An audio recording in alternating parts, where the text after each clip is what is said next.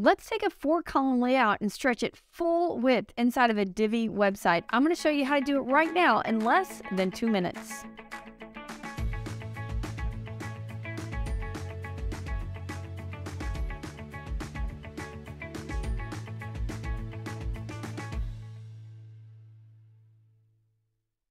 First step is to create a section, and then inside that section, you'd want to create a row that has 4 columns. You can see that setting here. I chose the 4-column layout, and then I just added in images. You can see inside of here, 4 columns. We're going to move into the design part of the row settings, and let's go ahead and choose Use Custom Gutter Width. Drop that down to 1. Then we're going to set the equal column height.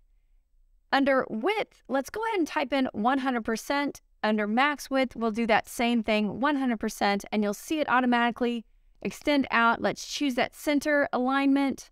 Check that box, and you're already seeing it perfectly sitting there.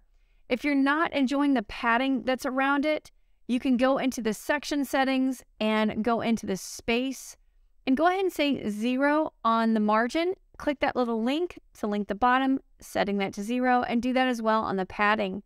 You can see it already start to minimize the space. You might need to do that as well in the row settings.